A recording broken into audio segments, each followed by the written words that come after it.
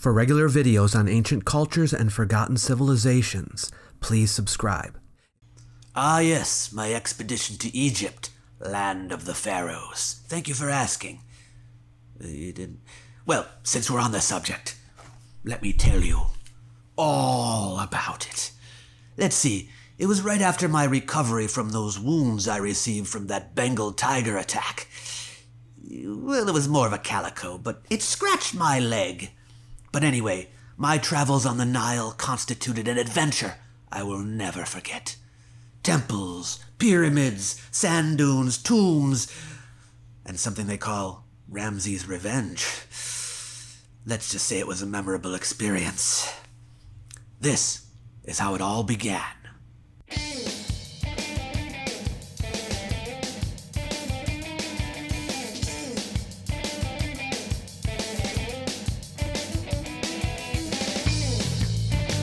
Welcome to the Antiquities Travel Guide, a helping hand for visiting historic places.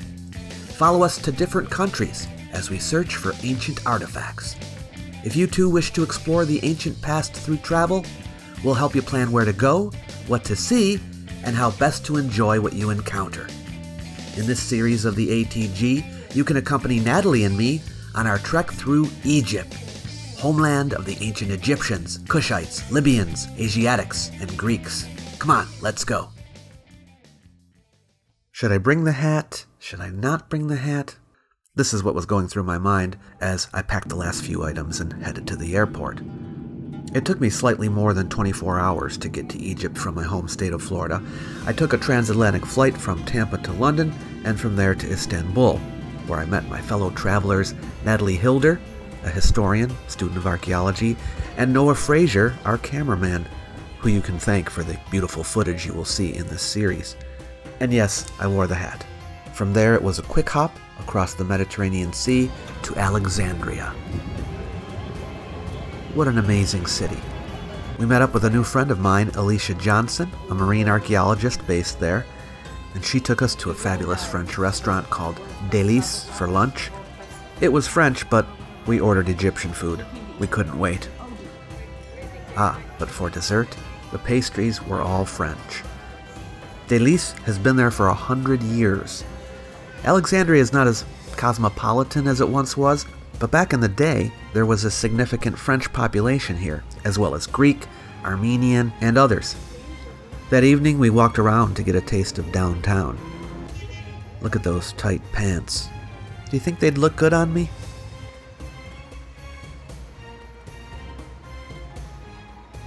For supper, Alicia took us to the San Giovanni Hotel.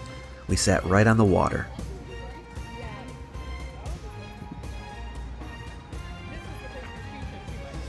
It was a gorgeous spot.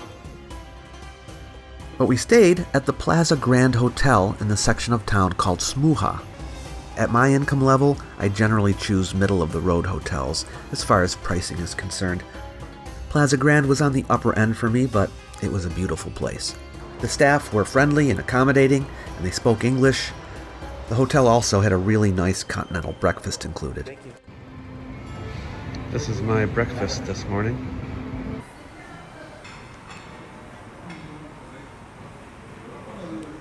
The Egyptian pound was based originally on the British pound, but it has declined in value over the years. Right now, an Egyptian pound is worth about 3.6 cents in US money. I recommend getting a bunch of cash because you will need it for tipping. There's a lot of tipping in Egypt. They call it bakshish.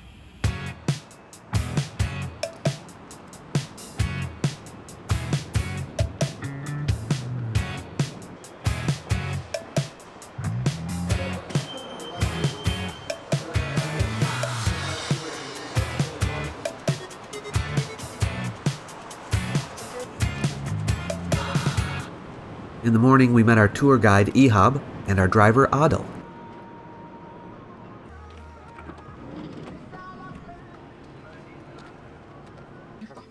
Traveling Egypt is not for beginners. I do not recommend just flying here and driving around yourself. If you want the very best experience, hire a driver and a licensed guide. It is well worth it. Driving here is challenging if you don't know what you're doing. And the guide is important not only because He will be able to speak the language fluently and translate for you, but he will get you into places you might not otherwise be able to get into. He also will be able to get you deals on hotels.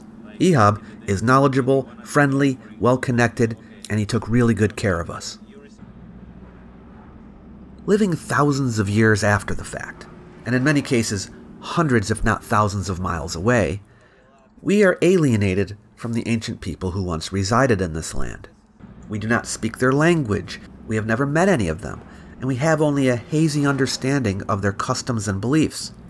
Even the people who live in Egypt, though they understand the land better than we do, and have inherited some of the legacy of the past, are separated from their ancient forebears by a vast reach of time, enough time for memories to fade. Much has happened between then and now. So this is why research and investigation are so necessary if we really want to know what happened, when it happened, how it happened, and why it happened. But when we practice rational methods of inquiry, the results can be illuminating and rewarding. And that is why I love my job as an ancient historian so much. On this trip, we will be focusing on the northern part of Egypt, commonly called Lower Egypt, because of its lower elevation, and it is the area to which the Nile River descends. Yes, the Nile flows south to north. The ancient Greeks Hecataeus and Herodotus refer to the land as a gift of the river, and how true that is. A large and complex society couldn't exist without it. And the history of Egypt is impossible to comprehend without reference to the river, and is barely intelligible if one ignores the ancient ecology in which this civilization grew and developed. The rise and fall of the Nile and the agricultural cycle of the seasons became a primary focus of Egyptian religion. You can see the flora and fauna all over Egyptian art, and in real life when you visit. So you're not lost when we discuss artifacts and ruins from various periods in Egyptian history. I think it might be helpful to give you a quick overview. An easy way to remember is to think of the main kingdoms of Egypt: the Old Kingdom, the Middle Kingdom, and the New Kingdom. We sometimes refer to a late kingdom as well. These are the times when Upper and Lower Egypt were united under a single ruler. In between these are intermediate periods when Egypt was not united. Prior to the Old Kingdom was the pre-dynastic period, when Upper and Lower Egypt were developing separately, and the early dynastic period, when the country was moving towards unification. After the Late Kingdom, we have the periods of conquest, the Persian period, the Hellenistic or Ptolemaic period, and the Roman period. The end of the Roman period marks the end of Egypt's ancient history. Over the next 2 days, we're going to be traveling through the Nile Delta. And one of the destinations is going to be, we're going to be investigating the only royal tomb that was discovered intact. Now you might say, wait a minute, I thought that was King Tut's tomb. That's the only intact royal tomb, right? No! A lot of people don't know this, but the tomb of Tutankhamun was disturbed at least twice in ancient times. It was not fully intact when it was discovered by Howard Carter. No, we're going to another tomb where 3 kings were buried, and the treasures were all there in the tomb, found undisturbed. Intrigued? Well, you're going to find out more later. The royal tombs are on the eastern side of the delta. We first have to make a few stops along the way. Extending roughly 400 kilometers across and 200 kilometers north to south, the delta, which gets its name because its shape resembles the Greek letter delta, represented 63% of the inhabited area of ancient Egypt. Its terrain is mostly flat and featureless. Several channels of the Nile run through the delta, major and minor, spreading out to the sides as the water flows into the Mediterranean Sea. And this is why most of the land is green. Today, there are 2 principal branches of the Nile, the Damietta and the Rosetta. But in ancient times, there were 3 principal channels, known as the water of Pre, the water of Ptah, and the water of Amun, each named for an important god. Minor channels came and went over time, never staying quite the same. There are 3 major lakes in the delta: Lake Manzala, Lake Barilis, and Lake Edku. 2 of the more important ancient cities on the western side of the delta are Sao and Perwajit, better known by their Greek names Sais and Buto. The site of Sais in English usually, called Sa el Hagar today, is probably best known for being the capital of Egypt during the Saite dynasty. That's dynasty 26, which ruled from 664 to 525 BCE. But the city was there for a very long time before that. Very little has been found archaeologically at Sais, and there's hardly anything to see there today. But you may be interested to know that 2 obelisks, one now standing in the Piazza della Minerva in Rome, and the other in Urbino, Italy, are said to have come from this great city, brought there by the Roman Emperor Diocletian. It is also the place that Critias, a character in one of Plato's dialogues, says that the Greek statesman Solon visited on his travels during the time of the Saite dynasty, and there heard the fantastical tale about a war between Athens and Atlantis. Parawajet, Buto, called Tel Afarain today, is believed to have been the archaic capital of Lower Egypt before even the first dynasty. It appears to have formed from the merging of 2 early twin cities known as Pe and Dep. These are known from pharaonic inscriptions and early dynastic seal impressions. In the pyramid texts, which we will show you in person in a later episode, there is mention of the souls of Pe and Nekhen. Nekhen was the capital of Upper Egypt in early times. So Pe and Nekhen were seen as counterparts, Pe in the north, Nekhen in the south. The mound of Buto is large, but limited archaeological work has been done there. I decided not to visit the site because there isn't much to see there. Instead, we are going to the Kafr el-Sheikh Museum, where some of the more interesting finds from Buto are housed.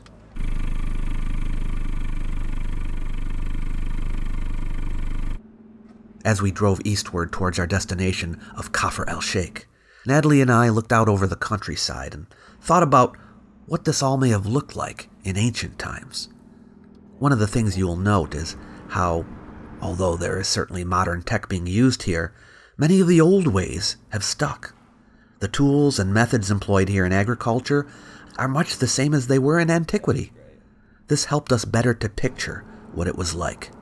Because I really do notice a difference between Egypt and other Arab cultures, like what you were saying. Actually, like the Coptic. a lot of the method we still use now, like the ancient one, like this countryside, you're gonna see a lot of tools that you used to use it back in the day. Same, still the same. Doesn't change like a lot. Yeah, it's really easy to picture them thousands of years ago. Yeah, easy going. It's very here is more easy going. Yeah, it feels like you're going back in time. Yeah, in a way. Yeah.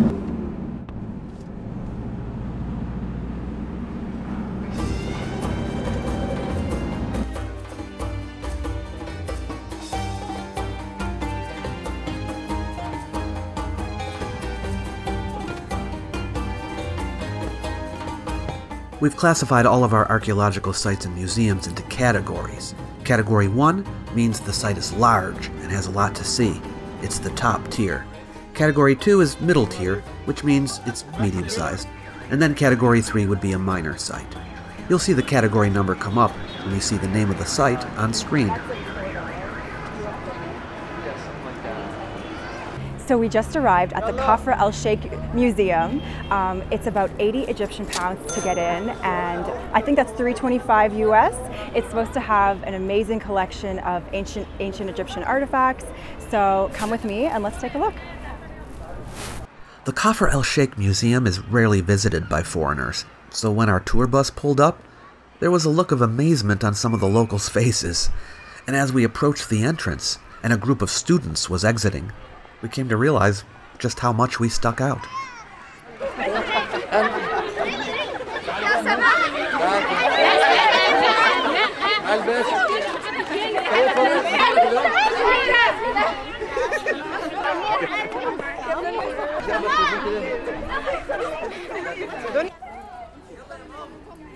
Okay, all right, bye.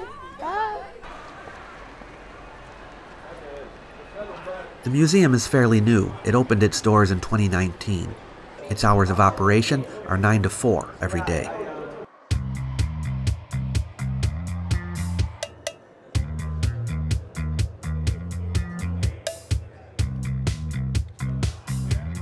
Kafr el-Sheikh Museum displays artifacts from this particular area of the Delta.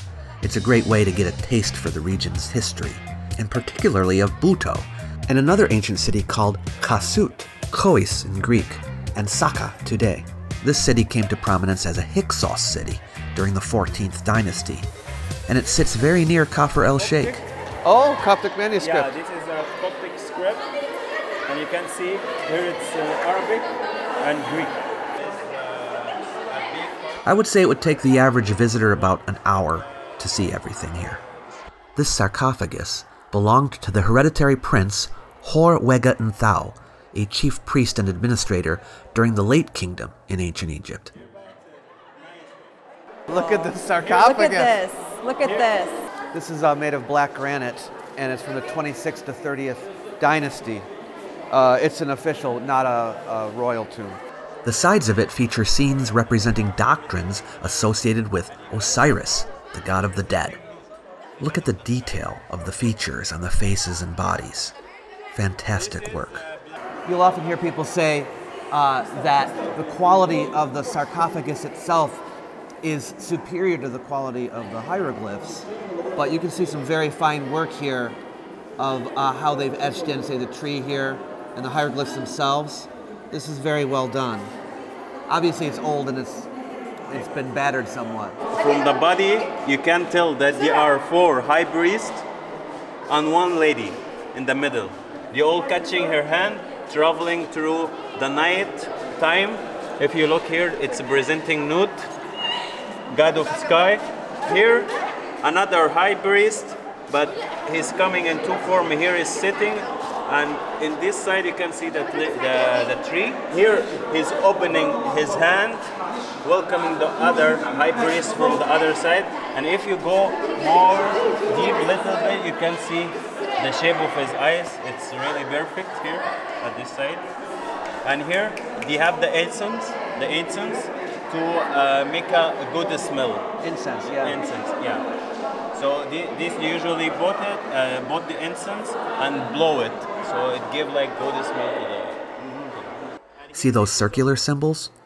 Those are shen rings, looped ropes.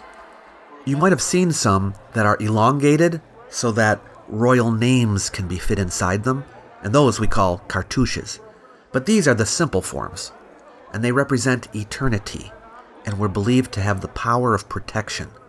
2 representations of the jackal god Anubis sit on top platforms. Ehab points out a boat with 4 figures: Isis, her sister Nephthys, the king Osiris wearing the double crown, and Horus with the headdress of Osiris. We spent some time talking about the art and symbolism of the sarcophagus. We could have done it for another hour.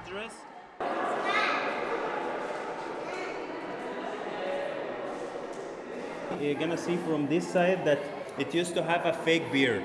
Yeah. But it followed. And here also, these lines, it used to be filled with color to color the eyes and make the shape of the eyes look nice.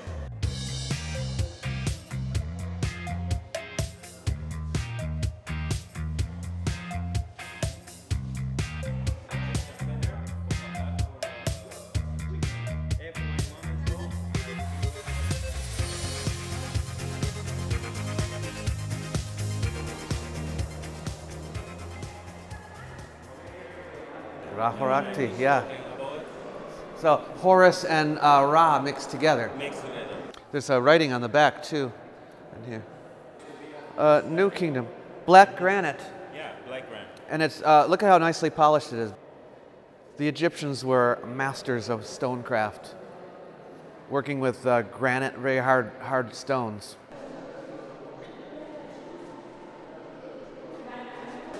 Oh, this is from Buto.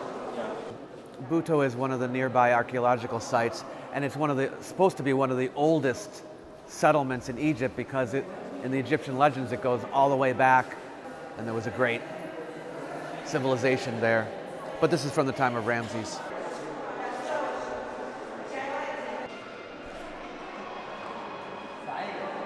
This is another artifact from Buto, black granite. Again, showing how the Egyptians really were good at working with granite. sometimes you'll hear these theories that people will espouse on YouTube about how, oh, the Egyptians just found this beautiful black granite object. They didn't make it themselves, and then they just put their hieroglyphs on it. But you have to keep in mind that an object like this, as a stela, was meant to be written on. It is like a pad, right? This is supposed to have hieroglyphs on it. It was designed to be written on, so it wasn't like there were different people that made the hieroglyphs and that made the stela. You can see this red granite statue. Now, what's interesting about it is that it was originally made for Amenemhet I in the Middle Kingdom. Then in the New Kingdom, Ramses II decided to use it for himself, so he put his name on it and made some alterations. And then sometime after that, it was ritually defaced, literally. Someone knocked off the faces.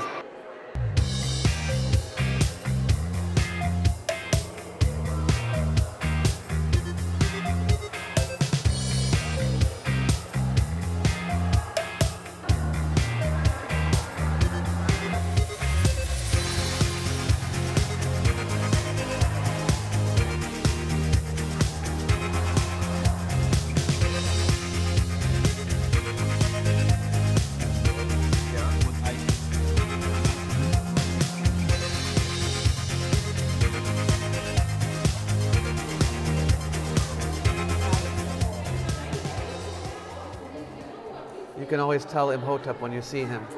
He has a very distinct look. This is all the oil. You can see the tablet of all the oils, 7 oils. 7 sacred oils. Yeah. Old Kingdom. What do you do after an intense visit to a museum? You get something to eat. We walked across the street to see what we could find. There are no crosswalks. You just have to go. Sometimes you'll hear people mistakenly say that Egyptians are Arabs. If you say this around an Egyptian, you're liable to cause offense. Yes, the Egyptians speak Arabic, but the vast majority of them are no more Arabs than I am English. Egypt has been conquered many times in history. The Persians conquered them, the Macedonians, the Romans, and the Arabs. But none of these replaced the Egyptians. Egyptian commoners have always been here.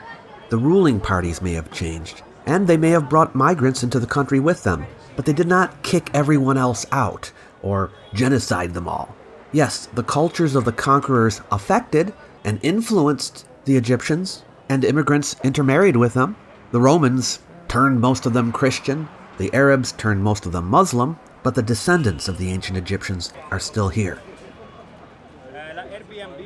Word got around that we were in town, so the police showed up. In Egypt, there is a special police force that work for the Ministry of Tourism and Antiquities, and their job is to protect archaeological sites and tourists. They have stations all over the country. Often, they will insist on escorting tourists from place to place, especially in areas outside Cairo, even if you don't want it. We were just contacted by the local police, and they're going to escort us to our next destination. They're just trying to make sure that we're safe. But Ehab says we are safe, we don't need them, but they want to help us. Yeah. We were planning to go to the site of Bebet el Hagar, but we found out it was closed. So Ehab made some inquiries and heard about an ancient Christian church nearby.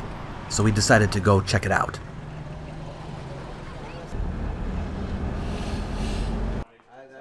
This is the Church of the Virgin Mary in Sakha, which is a stop on the route of a famous tour that Christians take. The tour of the Holy Family in Egypt. What is it all about? Well, it's based on words found in the Gospel of Matthew, which speak of Joseph and Mary taking the child Jesus to Egypt to flee the wrath of King Herod of Judea. Over the centuries after the Gospel was written, the story grew and was embellished, and now there's a whole itinerary that Jesus' family was supposed to have taken, and the site of this church is said to be one of the places they stopped. Every year on the 1st of June, the church celebrates the memory of the Holy Family's arrival here, and it is common for Christian pilgrims to follow this route.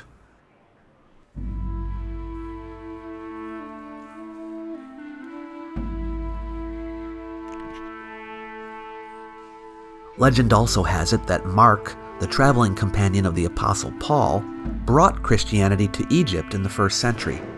That cannot be verified, but it is likely that Christianity entered Egypt very early.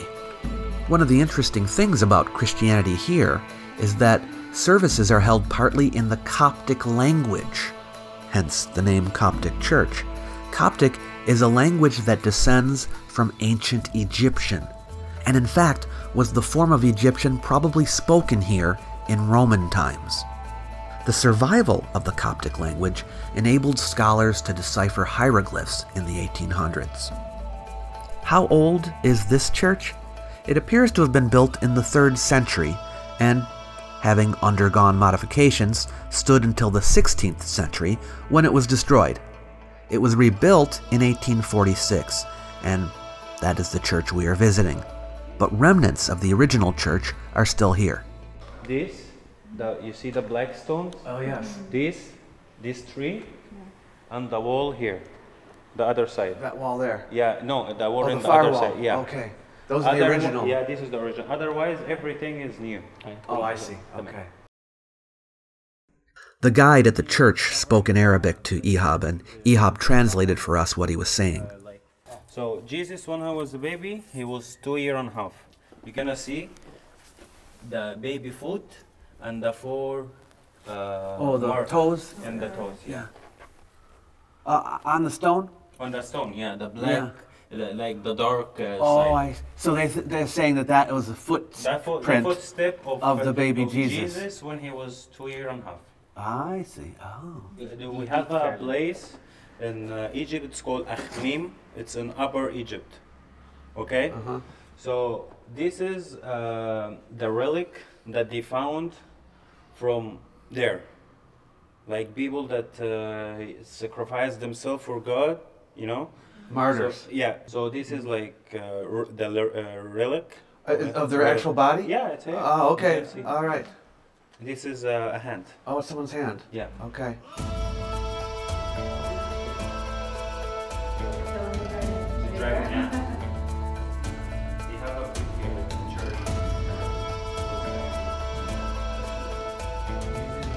It's interesting because the style of the artwork seems medieval, but it's more recent than that.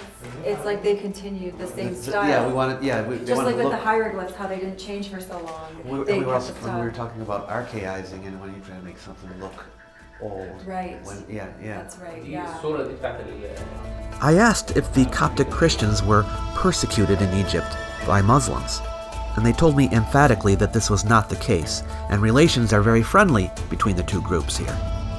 Ehab said that when there is trouble, it is usually stirred up by extremists that come from other countries. Egyptians, for the most part, stick together. So Introduction? Okay, so is this part... This is the Arabic part. Okay. This is the Coptic part. Oh, this is the Coptic part here. Yeah. Oh, this is so cool. This is like the Rosetta Stone with... Yeah. And there is Coptic Arabic, so I guess this is Coptic Arabic. Okay. Yeah. Okay. Oh, okay, so this is Arabic, Coptic Arabic, Arabic, and Coptic. Okay, wow. I would love to get one of these. Became the? 180, okay. Okay. One day when I know how to read Arabic and Coptic, I can read it. Shukran. Okay. Thank you so much. Welcome. Yeah. Okay.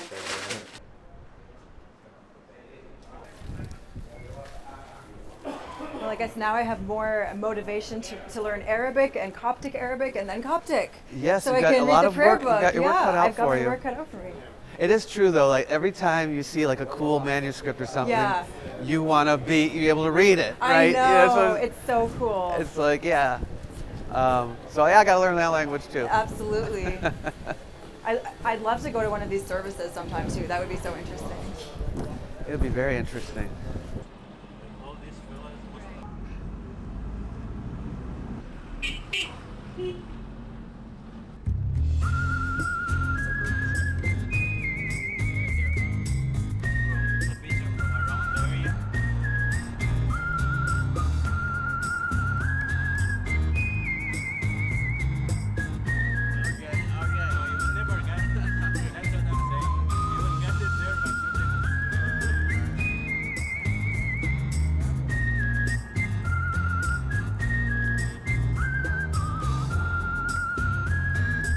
We then headed to Mansoura, where we planned to stay the night. It's not a city with many places to stay, but I managed to score a nice Airbnb which was large enough to hold all 5 of us. Me, Natalie, Noah, Ehab, and Adel. We just arrived in Mansoura, and we're at our Airbnb, so we're going to go check it out. And there's a lot of tall buildings here, so Mansoura is kind of a big city, I guess. So I was thinking it would be like a smaller town, but I was completely wrong.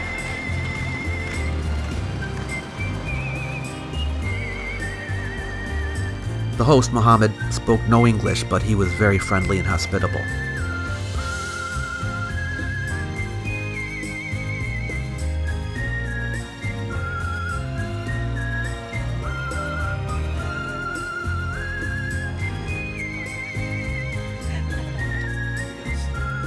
Because it was like, who'd you call for an old Soviet elevator? Yeah.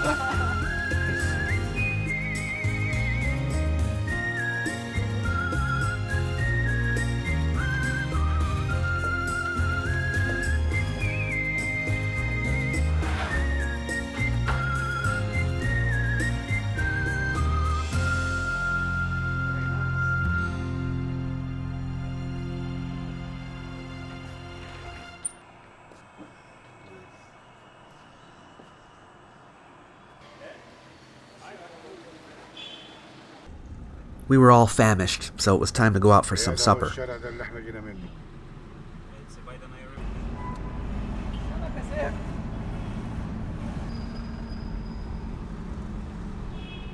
there, but he has to go around and Around back from the other side.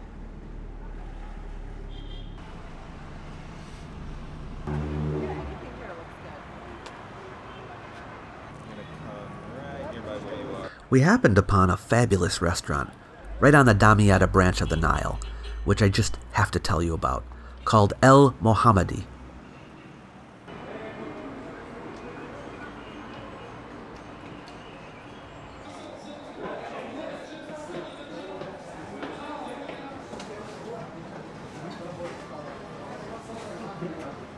The food here was so delicious and provided a great sampling of what Egyptian food is like. It was one of my favorite restaurants of the trip. Highly recommended. This is a bunch of herbs and spices? Yeah, it's usually the water of the salad. Water of the salad. It's good. I like it. And it's a little spicy? Yeah.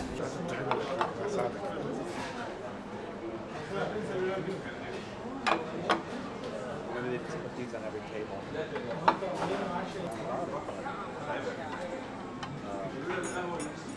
What I'm saying. One of my favorite parts of traveling is sampling the local cuisine. Yes, Egypt has its McDonald's and KFCs, but whenever possible, I like to go authentic because food is a great way to understand a culture better. Thank you. Yeah, it's good.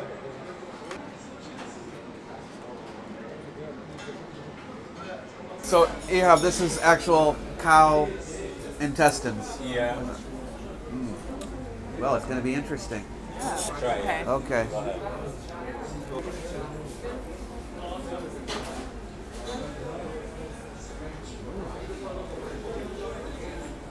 You wouldn't know. Good? Really? Okay. It's good. You can sort of see the veins or whatever this is, but If no one told you, you no one wouldn't know. told you. Yeah. It's really good. Mumbar. Yeah. Cow intestines. It's really, really stuff. good. Yeah. Look at this, huh? Beautiful. Like, is this awesome or what? I think I'm gonna get full real fast. So some kofta, some kebabs, rice. I don't even know where to start. Now what about the royal tomb I spoke about earlier? We're getting there. It's on the eastern side of the delta, which we arrived at the next day, so I will tell you about that in the next episode. Make sure to subscribe and stay tuned. If you're looking for a good book on the history of ancient Egypt, I will leave some recommendations for you in the description below this video.